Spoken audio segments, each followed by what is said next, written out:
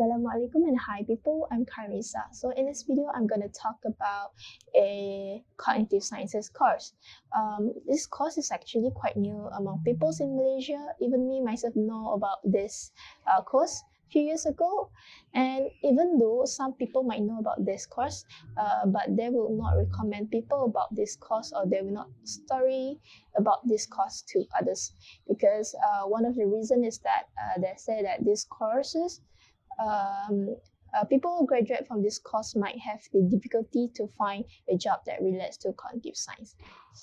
So before we go in deeper, I'm actually a first year cognitive science student in University Malaysia, Sarawak. So what is cognitive science? So basically, cognitive science is a scientific studies of the human minds, and it is a interdisciplinary field that combining the ideas and methods from psychologies, computer science, linguistics, philosophies, and neuroscience. The broad idea of this course is about how the knowledge is being used, processed, and acquired. So with that being said, this course is actually not that theoretical. Of course, it requires memorizations, but also you have to have a deep understanding and you know well about the principle that they use behind it, and of course you have to apply those in real life situation. So in simple words, I would say cognitive science is like I give you an example, the movie of Wall-E and Chappie. So if you see in that movie, you could see that there is a robot that work with human. So this robot is actually not a normal robot. It is an intelligent robot where what we call it as a artificial intelligence. So this robot actually can work like humans, things like human, sort of like that kind of thing. The next point is, where can you study cognitive science, especially in public universities in Malaysia? Well, I'm proudly to say that it only offers in University Malaysia Sarawak, UNIMAS. So UNIMAS is the first university in Asia to offer these cognitive sciences. I did do some research. Actually, there is no other university in Asia that offers these cognitive sciences, even in the private universities. Most of the universities only offers kind of like psychologist counseling courses, but in UNIMAS they actually offer this cognitive science. Moving on to the next point, which is the requirement to enter this program. I could say that this program is quite special because both art stream and science streams are eligible to enter this program. But I could say that this course do give much more advantage to those science stream students, because this course apply a little bit of a maths knowledge and a little bit of bio. It's not that a lean to it bio, it's just a little bit about the brain kind of stuff. Even though you are an art stream student, doesn't mean that you can't like caught the math knowledge, because in this course the math knowledge only applied for like calculus, statistic subjects. So yeah, even my friends are from art stream, they do score better than those science stream students. So it actually depends on your effort to do more practice and fully pay attention during classes.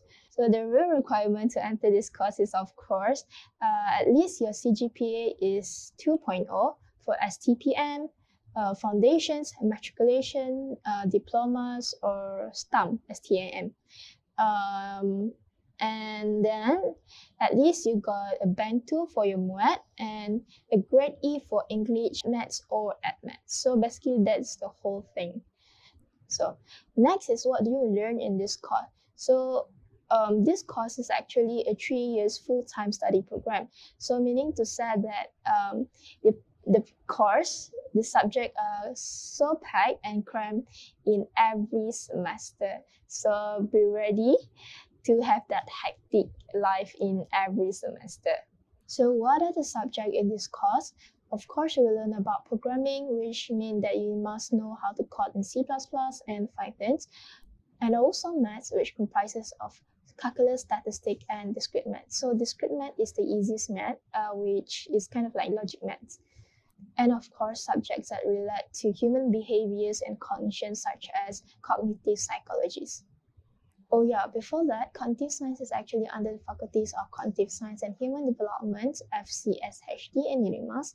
And this faculty actually offers 4 courses, comprises of cognitive science, human resource and development, counseling, and psychologists. As you can see here, there are at least 5 to 6 core subjects per semester. So KMK refers to the subjects that for that particular course, such as only for cognitive science, psychologists, and so on. While ChemF refers to the faculty course, which every students are compulsory to take it. So basically, in year 1, you'll learn about much more about the introductions of cognitive sciences kind of stuff. The toughest part is the basic programming and the foundations of artificial, because in this subject you actually need to learn how to code both in a C++ or Python. And also you need to know how to analyze the data using the software kind of like Wika or RapidMiner.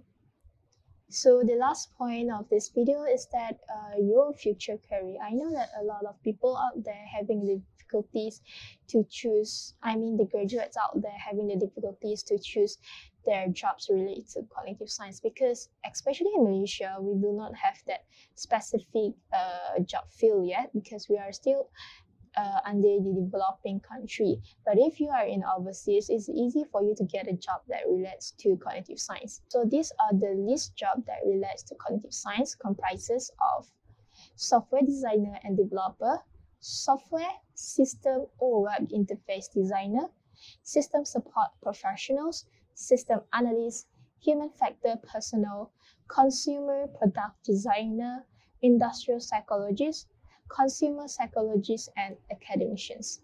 But I do believe in 3 years later, the job list relates to cognitive science will be much more, because now we are still under a developing country, and also now we're into the Industrial Revolution 5.0. So definitely our country need more students or graduates from cognitive science.